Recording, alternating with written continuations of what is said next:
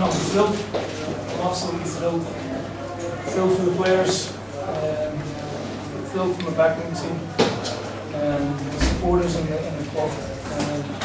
It's a step in the right direction. It's a huge win in the context of what we've been through, you know, in the last 4 or 5 weeks preparing for these games. And you know, the players did the bit, you know, the business that came good. It's a huge win for the club. A convincing win at that? I thought so. I thought, you know, we could have been a couple up. One of the break, we said, look, you know, the important thing is can we score a goal? Can we get the first goal and put us really in the driving seat? We weathered the storm for 10-15 minutes after half time, and you know, we came to again, scored 2 wonderful goals. I couldn't be more proud of the players. It's a very difficult place to come at any time. I think Helsinki and people have missed it for quite a while, so for us to come here and play as well as that was terrific. Was there any concerns at half time after missing 2 good chances in the first half? Well, with the draw, you know, with being 0-0, the tie's still well in balance, and you know, the good chances from our point of view were well looked, and really should have put them away. So there's always that concern. I think it has the header blocked. Looked like handball from where it was. But you know, then Fraser makes a good save from Sourcell. Keeps it tight, you know, and then we scored 2 very good goals on the concrete side, which we are capable of doing. And, we will see what the draw brings. We're not getting carried away. It gives the players a huge shot in the arm. How upset were you with the cards from your players? You know, particularly Victor. I don't want to take a boss off the net, but to say the referee was inconsistent would be an understatement. Obviously, but that's not going to do anything. You guys saw for yourselves. And it seems in many times we play a different game on the continent. I think that's the first time HJK have lost in 2 years here, and that's I mean, that's an emphasise the team as well, given the pressure it was on. Yeah, it was a huge amount of pressure. These games are very unfair for British teams, particularly Scottish teams, this time of year. It's a big ask, you know, we're still being United well tomorrow. They're really tough games. But what it does from our point of view and our perspective is it gives us European football till December. And that's what we really wanted out of the side.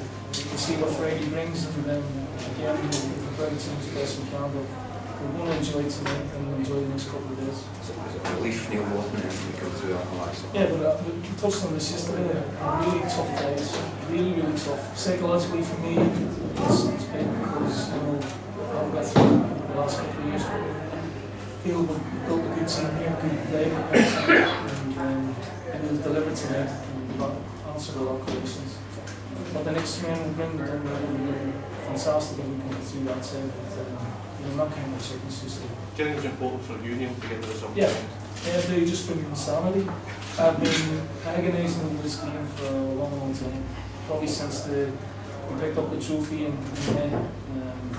I've been in a wee bubble for the last 6-7 weeks, so it's a good relief for myself, and just a big release as well of pressure. We saw that when the first goal went in, you know, the celebration showed that kind of...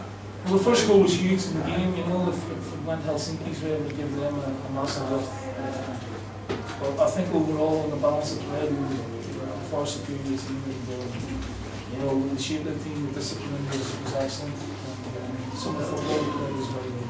Charlie, he's been exceptional, you know, just keeps getting better. I thought Matthews was great, as a girl back at his best. The back four was terrific with the goalkeeper and giving us a platform to, you know, his good legs in midfield, and you know, we're always doing just what we were saying last week. I thought Collins was very good as well. Just had to make a change because we're down to 10 men, and Chris was on the yellow, so we couldn't really listen to him.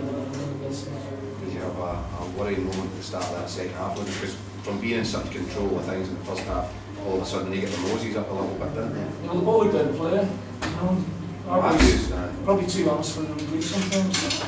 Fraser's made a great save, and we weathered a 10-15 minute period where Helsinki, the crowd got up and they got on top a little bit.